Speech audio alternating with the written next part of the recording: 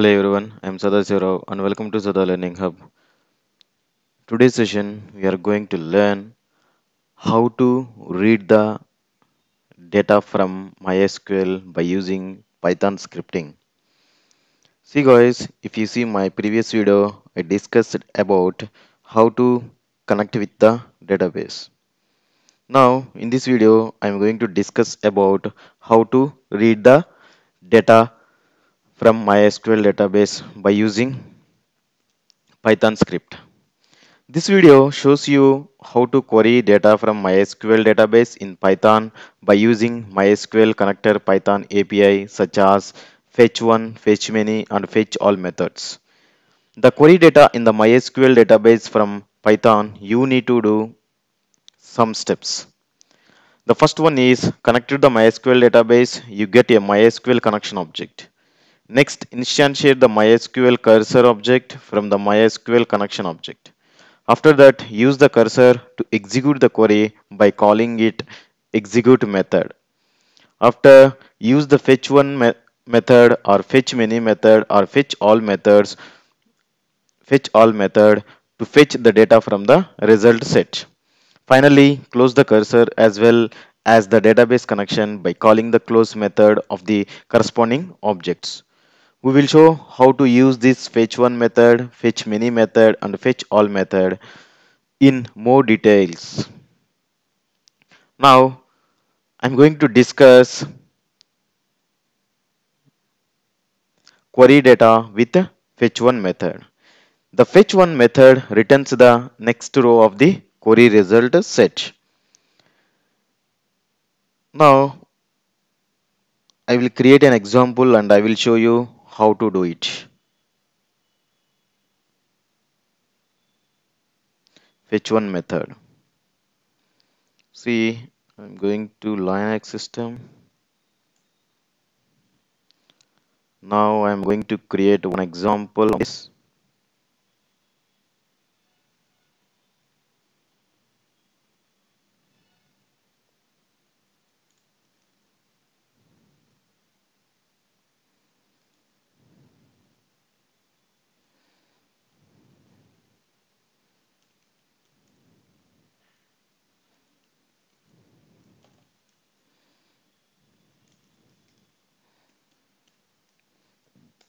I created one file.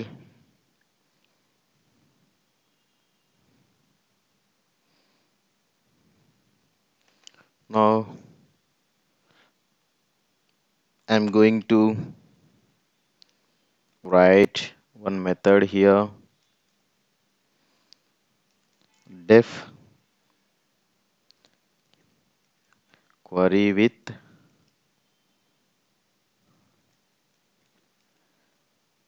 fetch one. In this method, I'm going to write try block. In this method, I'm calling connection object.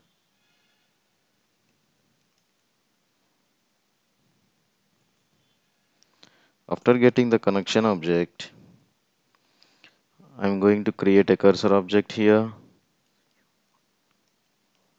Cursor is equal to conn dot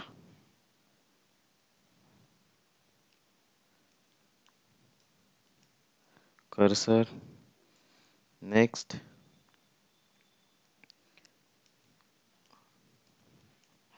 cursor dot execute of select star from. I'm going to check which table is available in the database first. Now this is my database, MySQL database. Show tables. Now these many tables are available.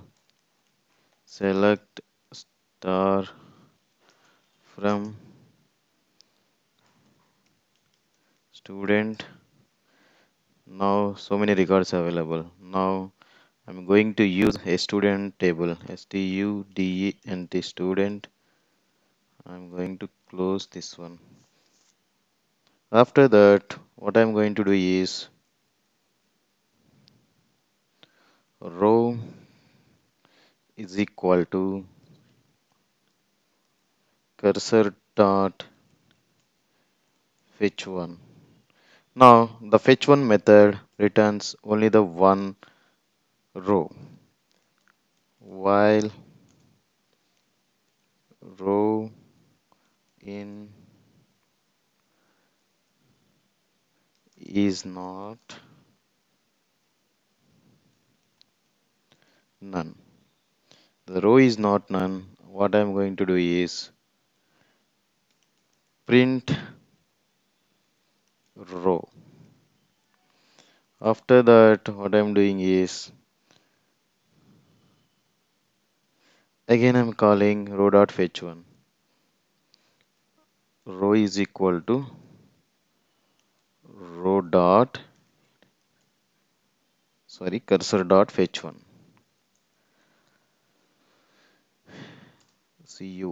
CURSOR cursor dot fetch one. Now this loop is going to until end of the rows. After that, I'm going here exe except error or error as e. If I'm getting any exception, I'm handling it here. Now I'm going to print that exception. Finally, I'm going to close finally. Finally, what I'm going to do is CURSOR cursor dot close and conn dot close.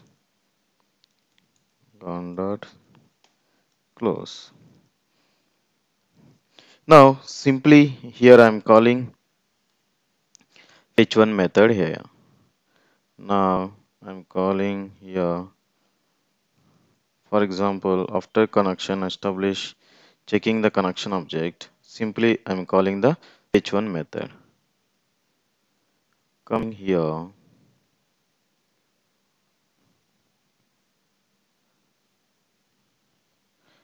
here, now this is called Python MySQL read data. I'm going Python MySQL read data.py. See here what it is doing. First it is establishing the connection. After that it is going to fetching the data from database. Now if you see, it is fetching the data from database.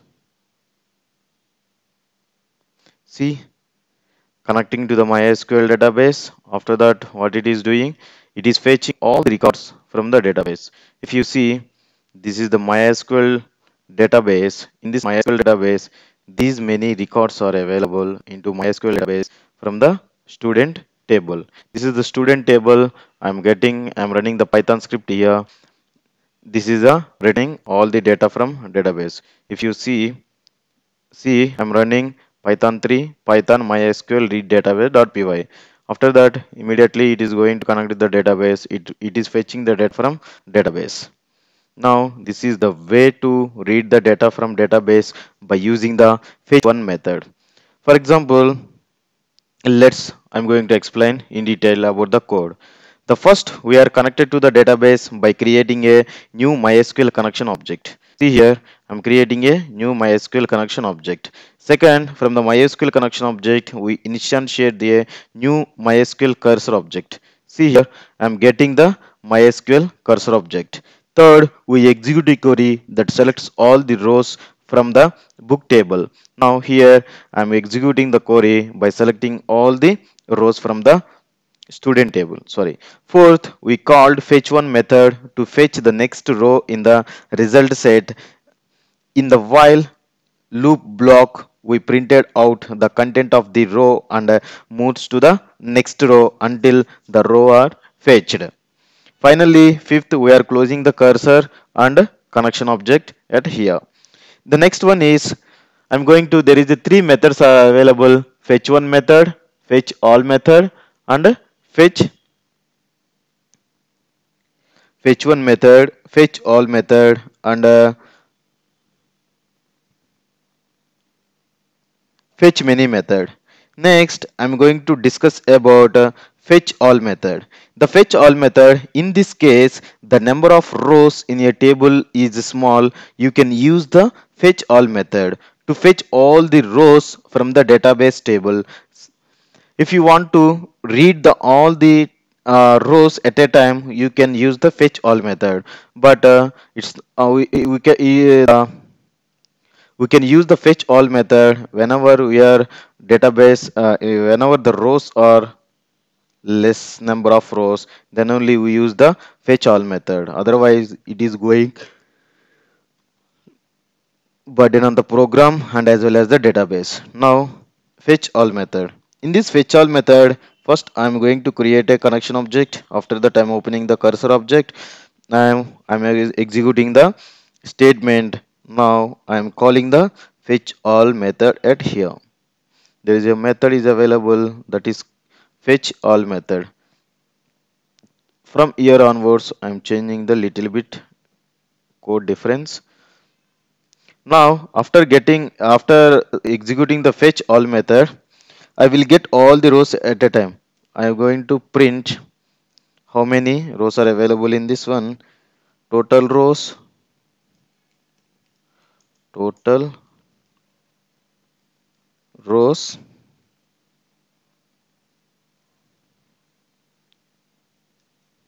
comma, cursor dot row count.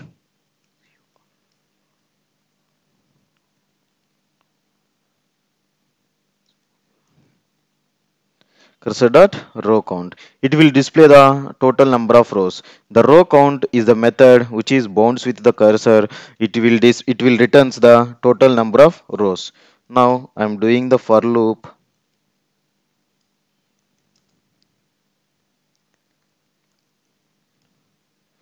Rows. Now I am printing here each and every row.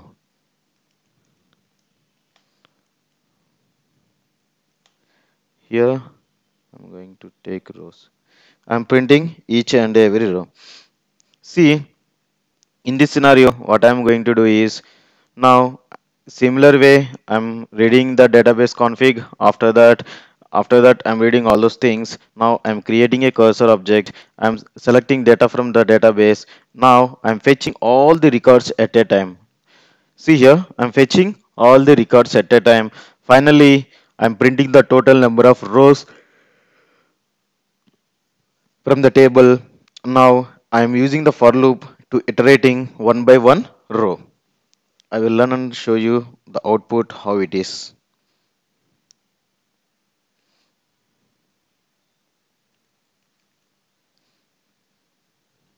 It is also same like previous example only, but here I am using the fetch all method.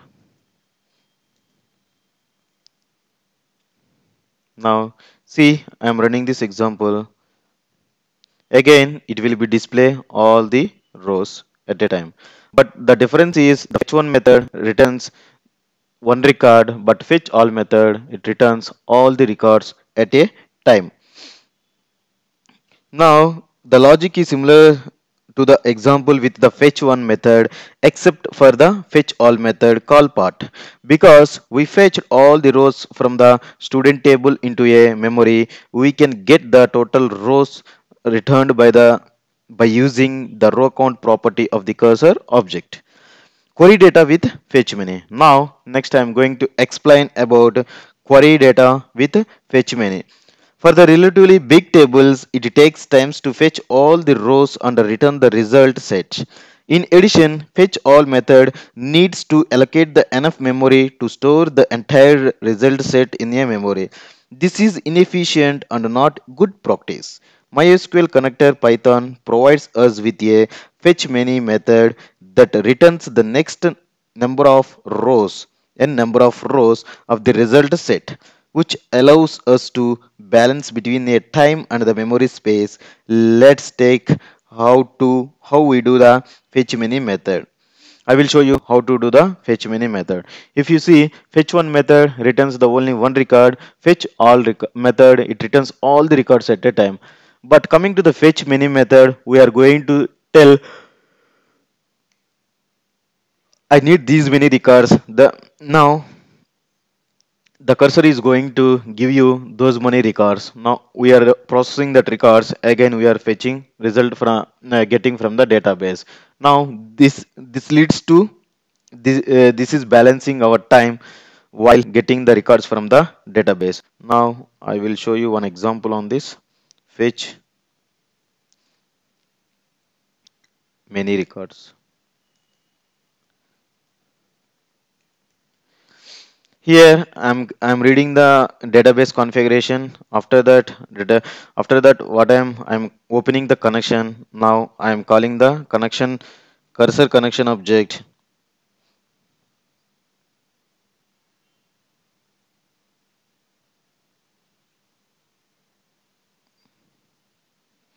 Cursor object. After that I'm executing the query at here.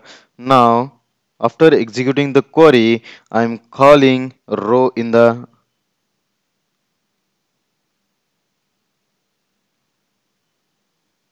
I'm going to create a one more simple method that is called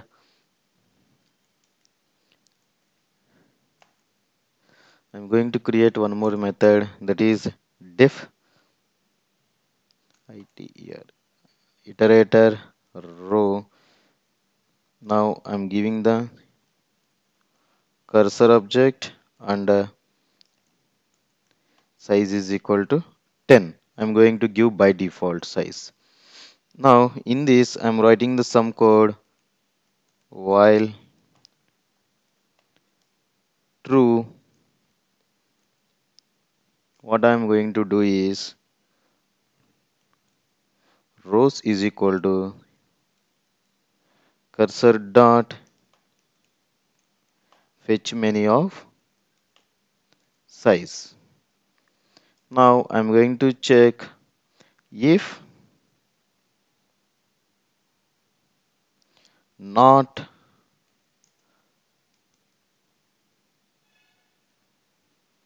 if not rows.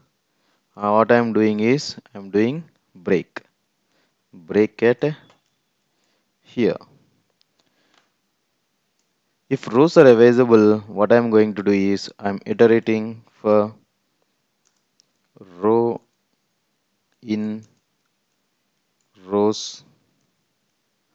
What I'm going to use yield row. Now simply I'm iterating here and coming here I am fetching the records from the I'm not fetching all the records at a time here. I'm fetching the records from a batch wise, like batch wise.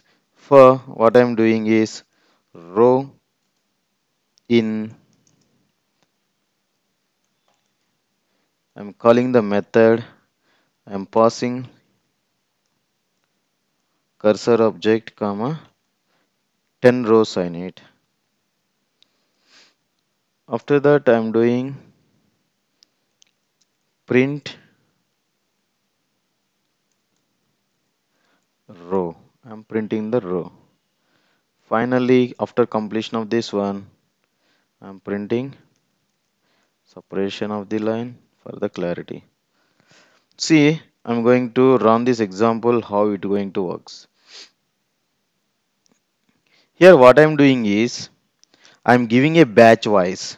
I'm reading five records at a time. Here I'm getting the cursor object. After getting the cursor object, I'm reading five records at a time. If you see here, I'm passing the 5. If the cursor is true, I'm passing fetch many method. This fetch many method, it returns how much size you are given. It read that many records only. Now I will learn and show you. See here. Now this will be executed. It runs only five records. The total records are 26. It is going to read five records at a time. For example, I will put this one there. It will be give you a clear picture. Home.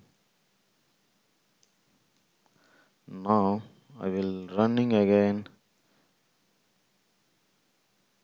If you see here, it will records 5 by 5 records. Now I'm calling this method query method at here in my main.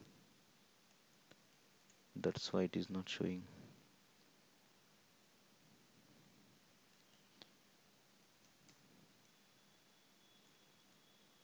I'm going to put this is in comment. Now I'm trying to run this one again. See, this is reading 5 by 5 records. At a time, it is reading 5 records. This is the way to read the data from the database. See here, there is a 3 methods are available: fetch1 method, fetchmany method, and fetchall method. Fetch1 method reads only one record at a time. Fetchmany method reads a bunch of records at a time, batch of records at a time. Fetchall method reads all the records at a time. Now, in this video, we have shown you different techniques to query the data from a MySQL database in Python. It is important to understand each technique by balancing between the time to retrieve the data and memory needed for storing the result set. Thank you guys. Thank you for watching this video. Thank you so much for watching this video. Hope this lesson helpful to you. Keep watching our lessons. Keep writing to us. Do not forget subscribe our channel Learning Hub because we have many sessions that would help you to develop our skills, and I will be back soon. Till then you take care. Bye bye.